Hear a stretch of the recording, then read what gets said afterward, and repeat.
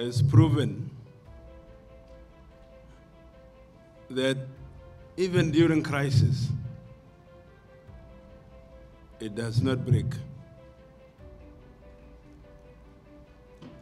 A government could be wiped out, but the traditional system remains. The chiefs would always remain, and they would administer the people. Most important is to establish the councils. If we have established these councils according to the law, whether it is the Constitution or the Local Government Act,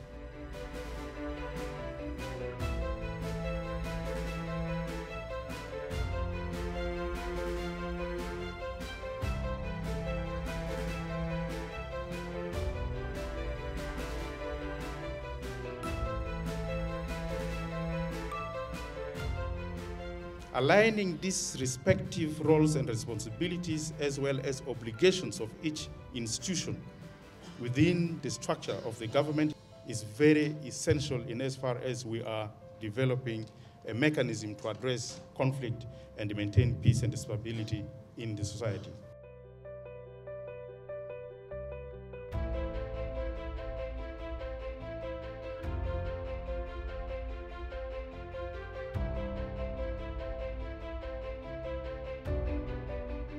With only 16 months remaining before the elections, it has become increasingly important for the parties to the peace agreement to expedite the implementation of the key outstanding benchmarks so that free, fair, and peaceful elections could be conducted according to schedule.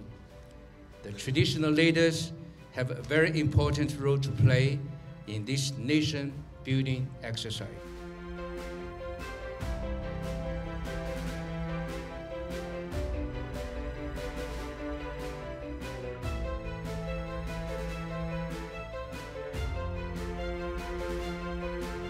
I urge you, the Local Governments Board, the Ministry of Justice, and all concerned to make deliberate efforts to include more women and youth participation in the traditional leadership structure.